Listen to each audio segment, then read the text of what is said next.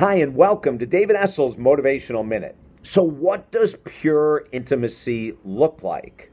Hey, for the past 30 years, I've been a #1 best-selling author, counselor, and master life coach, and this question is often arising with my work with couples and singles. People want to know what it means to be truly intimate. Now, I'm going to give you a definition that's a little different than probably what you've heard before. In our work, and I've been in this industry for 40 years altogether, in our work, we say that pure intimacy, real intimacy, is 110% honesty with your partner or a family member or a best friend.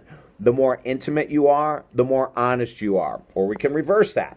The more honest you are, the more intimate you are. Now, that means that you could face rejection, criticism, abandonment in your honesty, but that's what intimacy is all about. There's a better chance that you'll get closer by being more honest. TalkDavid.com.